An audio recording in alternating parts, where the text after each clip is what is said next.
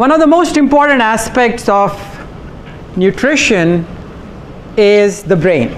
Now the brain came about through years and years of evolution, and there are a group of researchers, amongst them Alilio and Wheeler, and they coined the term expensive tissue hypothesis.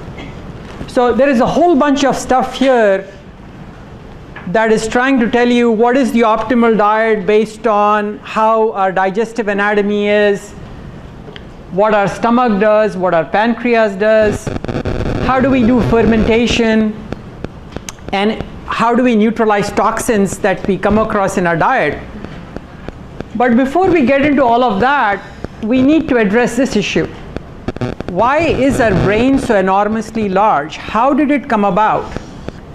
And you come up with a ratio, and for humans it's amazingly about 4.8, and our closest ancestor, our closest primate, is only 1.9, and animals are much lower than that.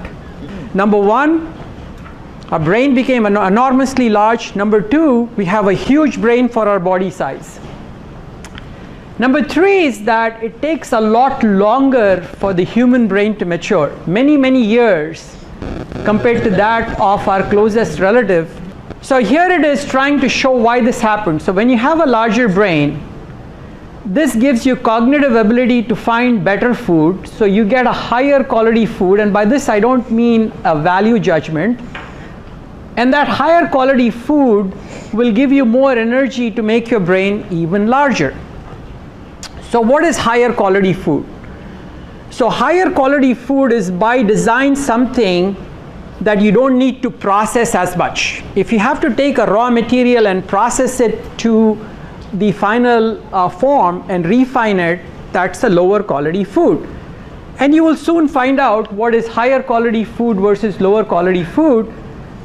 And as your food quality becomes higher, you don't need a digestive system that is basically extracting things from its rawest, purest, and most unrefined form. So you can deal with a smaller gut. You don't have to have such a large gut. So what are the benefits of a large brain? Number one is that it gives you what is called cognitive buffering. Your brain is smart, you can find better food, and as humans can cooperate, we give energy subsidies to pregnant women. They don't have, back in the olden days, they didn't have to go hunt for food. Children will be given while they're growing energy subsidies. There is a social aspect of it, and then this is an extremely important aspect, which is cooking. So why is cooking important? Cooking is important because you are pre-digesting your food outside even before you ate it.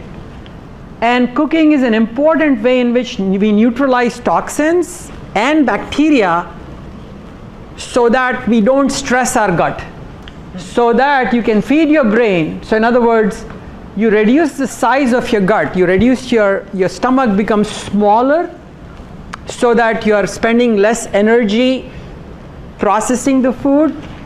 And the second thing would be bipedal mobility. In other words, instead of walking on all fours, which is much more energy expensive, walk on 2 feet.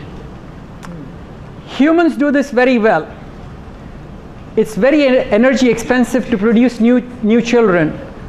So we have reduced birth interval, which is same as having a longer gestational period. We don't have 8 size litter, we have 1 litter. We have a larger neonate so that it can survive, and we have a longer reproductive lifespan, 25-30 years.